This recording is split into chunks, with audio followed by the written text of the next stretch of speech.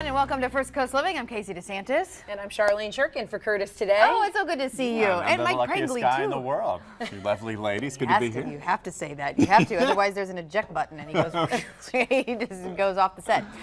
So big weekend for us in the DeSantis household. It was a lot of fun. It was Madison's baptism, my little daughter. And so they said, would you like to put in photos? And I'm like, yes, of course I do. Any opportunity we have to see Madison. So that's a family picture. Isn't she just adorable? So that was at Our Lady Star of the Sea in Ponte Vedra. And then Ron's uncle is a priest up in Ohio. He came down. He presided over the ceremony.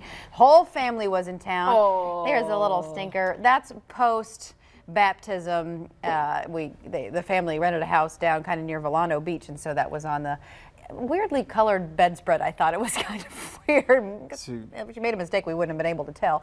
Neither here nor there. Took some photos with her in the dress before we took it off, which she didn't like too much, and the rest is history. She didn't like the dress or didn't like to take the dress off because that meant I'm no longer the star at the moment? I think it's a little bit of both. I think it was the fluffiness too. She just didn't like the fluff. There was a lot of fluff, a lot of crinoline, and just, you know, I don't think after a while she just got really tired of it. But it was fun. Well, it was beautiful. It was a beautiful ceremony. It was beautiful to have all friends and family gathered, and honored to be there. And she was, of course, the minute that I go and there's a line to sit, you know, with Casey, take a picture with the baby. The minute I get up there, Madison loses it. And so I wish I had sent you the photo earlier, but your sister kindly takes Madison so you and I can have our nice little picture, and then proceeds to photobomb the picture. It was pretty funny when you saw me that. My sister is just, she's the Air Force pilot I told you about. So she's crazy. You know, her call symbol was spaz in the Air Force. I don't know if she wants me to say that story, but whatever. Too late. It's out there.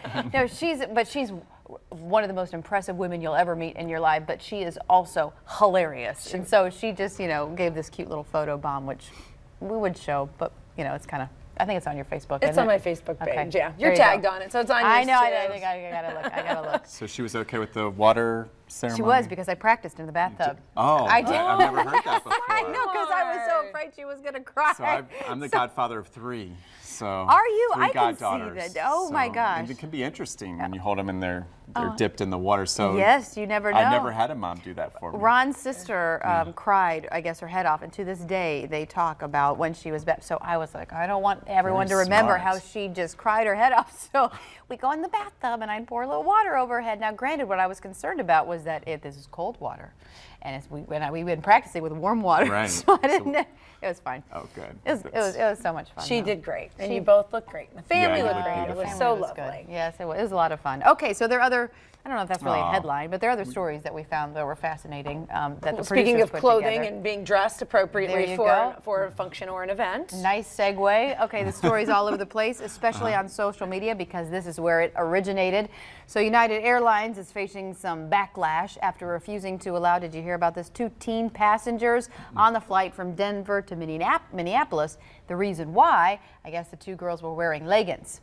And one of the women who witnessed the incident tweeted about it. Another person saw it, and then, you know, the rest is history. But here's the deal. So United responded on Twitter yesterday saying that the passengers this morning were United Pass riders who were not in compliance with our dress code policy for company benefit travel. So that's like when you get a free pass because somebody you know works for the airline, so you have to adhere to the professional dress code expected from the company. As if you were an employee. Correct. Okay. So then later the company tweeted to our customers, however, your leggings are welcome. Well, of course they are. Have you been on a flight as of recent? Yes. I mean, leggings, that covers a lot more than what people wear typically. Nowadays, yes. Well, they're super comfortable to travel, especially if you are about to do any kind of international flight. Oh my goodness, they're the most comfortable things you can wear. So as for the teens, they did go change their outfit so that they could then get on the next flight. So basically, I think they did not read the fine print of the ticket. It's the real teeny print that you can't see. Yeah, it's like when you sign up for Facebook. Like, what do you know? It's like, yes, at my age all now, it's all print. I can't see. Are you kidding?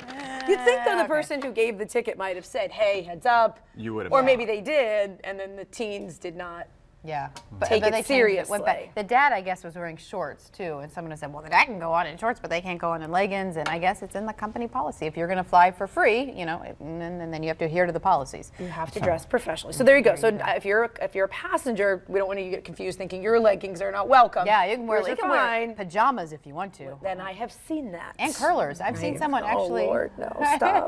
Curlers. Okay. All right. So we've been talking a lot, as you know, about those self-driving cars. Cannot wait for them. I know. Well, Uber temporarily hit the brakes on tests of its own self-driving car after a crash Friday in Arizona. So it involved one of the company's autonomous vehicles, but apparently it was not the automated car's fault. The accident was caused by the driver of a second vehicle who failed to yield to the Uber car while making a turn.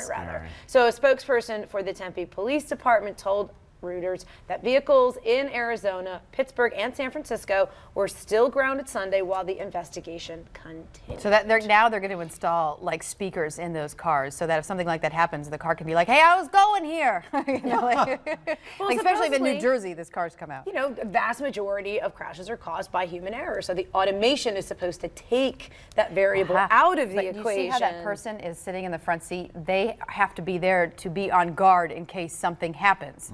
Like that cute little couple right there. You know, if the car doesn't necessarily pull up in the right position, you know, they have to have people there to. So it's not really as relaxing as you might think it would be because you still have to be vigilant. I would be looking so around. Bored. I'd be like, oh, what am I doing? I'm so bored. See, I'm not sold on this. No, I'm not either. Okay. I think though, as our population ages, things like this are going to make getting around much easier because you think about so many people who they can't see and they have to give up their car keys. Sure. I think this will definitely, I think this is a great era to be aging right now with all the automation that's out there. After the testing phase.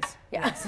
Well, that's why I'm not ready for it yet. Right. Let all them, let all the innovators and the first adapters try it out. Right, Arizona, San Francisco. You guys let us know how it goes, and then we'll bring it to Jacksonville. And that second, third generation of people who finally get an iPhone or something to that effect. Right, like my or dad. Mac or something like that. He's just now texting. I was very proud of him. After you all figure it out. He just hasn't figured out autocorrect on texts yet, though. He's like, why is it coming up differently than what I'm putting? Like, Dad, it's autocorrect. He just goes right over the head. I've turned that off, too. You know what? I need to turn it off for him. You can turn it off. Misspell. Oh, that's a good idea. Also making the rounds on social media, there's another story. A man who had the bright idea to kind of go one-on-one and have a little personal experience with a shark.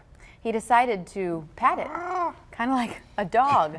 Can you believe this? What is he doing? Who knows? Who even knows where this video was filmed? Some people said, is it a fake? They said, no, they think it's legitimate that he was Jared, is that off real? the coast of somewhere doing that, which looks like a really, really bright idea. So we'll just sit there and watch that for a second and hold our teeth breath. are razor sharp. It's kind of mesmerizing to watch because you're kind of watching it, you're waiting for it to go really horribly bad. Right. You have that moment of no good can come of this. Right. It's a little anticlimactic, actually, to be honest with you. Yeah, based on what you used to see when you were covering the news, a lot of times when those things made news, it was not such a good reason. Seriously. All right, so many of us have been there. You know, you're trying to get that big promotion, so you do all the things that you think you're supposed to do. You take on extra assignments, you come in early, you stay late, maybe you kind of find opportunities to chit-chat the boss. Well, get this, a new survey says all those things are good, don't stop doing them, but what you really need to do is to be funny. The survey found that people perceive funny colleagues as more competent and confident than serious or boring colleagues. Well, that goes really well until the joke doesn't come out correctly, right? And then it's at the boss's expense, and then you're in trouble. Okay, so and as with with everything. cameras rolling, oh yeah. Yeah. And so it's dangerous in TV, so it depends on what profession, maybe? Yes, exactly. Television. So you have tips for like all not to go overboard. Okay. Don't jump the shark, if you will, while making a joke. Well, Happy Days reference. There you look, go. Charlene's on a roll. She's going to get a promotion She's funny. right after the show's I've always over. seen Char's funny. Know the right timing, they say, is really important. Stay away from sensitive topics. You know, is what they say about dinner. You shouldn't talk politics or religion, right? Oh. So there you go. Maybe don't use that in the workplace. Who knows? I don't know. And use self-deprecating humor. So target yourself and leave others alone. I do that quite frequently because I'm a good target. And I am too. With forecast goes astray. I'm the most humble guy in the building. I point to a blank wall behind me. There's nothing there. That is true. It's not your fault. That's right. Although he is one of the most accurate meteorologists. And I'm not just saying this because you're sitting here and we're on camera and it's being recorded. But you are.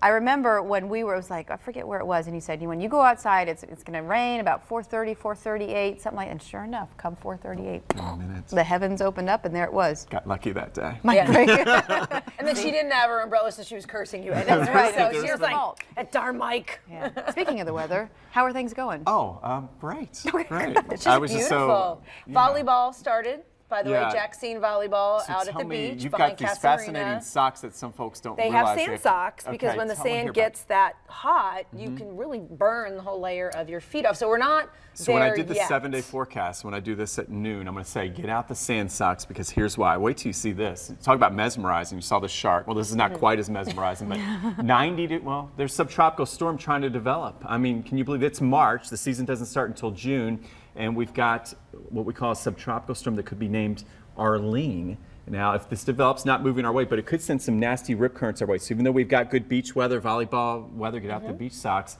this could send us some nasty rip currents. Well, but I'm more interested, what's going over like the Memphis area? What's that all about? Is that going our way? Oh, it's a big tease. The nature, once again, we're just in a bad spot.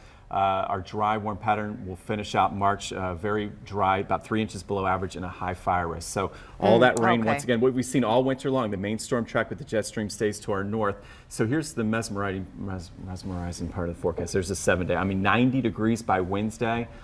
Usually our first 90-degree day is late April, so about a month early, and low rain chances. I did put in a chance of a shower storm at about 3:15 Friday in the parking lot right here, Casey. So write that down. Right overhead, Casey. We got to keep you safe from Madison, so please. As I say, usually it just rains when I walk out of the door, and there's a little cloud, and then it comes down, and you know, just if you want to be accurate, just follow me. That's right. Follow Casey, and sometimes you can almost set your watch to the storms during the summer. Right. You know this as well, Shar. Yep. Oh, I just know. Afternoon thunderstorms. Yep. Well, and what do they say? Wait 5 minutes though, and it'll change in Florida. Yeah.